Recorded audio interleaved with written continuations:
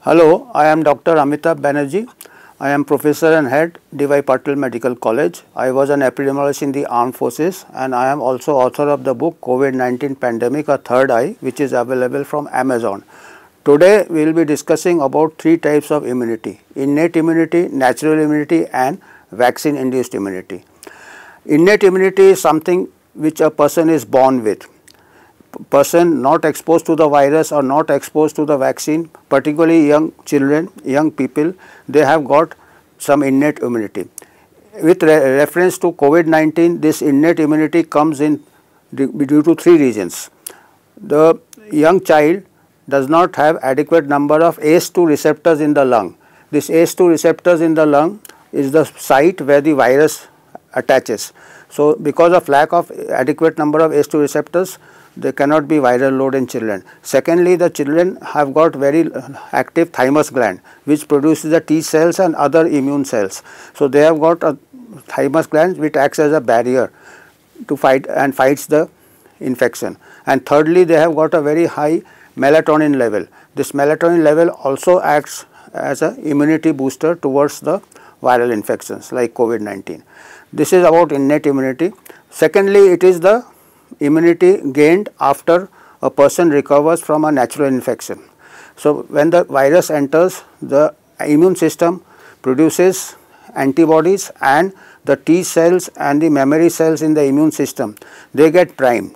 So, the marker of a natural infection and a person recovers, the IgG antibodies persist, which shows that the person has experienced the natural infection, and after some time, even after the IgG antibodies fall down, the memory cells and T cells are primed. Even after months or years, if the person is exposed to the same virus, it immediately mounts the immune system. So, even the failing antibody level does not mean the person has lost immunity against the virus. And they have done studies in Israel which have shown that people who have recovered from natural immunity, they have got 13 to 27 times more robust immunity compared to vaccine immunity. So, there is no scientific reason as on today to recommend vaccination from those who have recovered from natural infection. And third type of immunity is the vaccine induced immunity. Vaccine induced immunity, vaccine also mimics the natural infection, but instead of the whole virus, only a part of the virus or a program is sent which only makes us part of the virus, like the spike protein for instance, and the body produces antibodies against that spike protein, or the T cells and memory cells fight against the particular spike protein. Or another type of vaccines are where the whole virus is inactivated. So, inactivated virus is injected and the body produces the.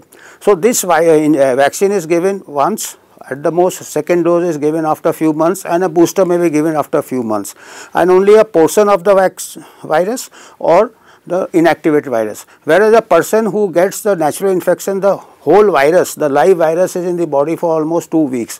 So, definitely it stands to reason also that the immune system is more exposed to the natural infection. It will definitely have a more robust immunity, and therefore, the science also says that.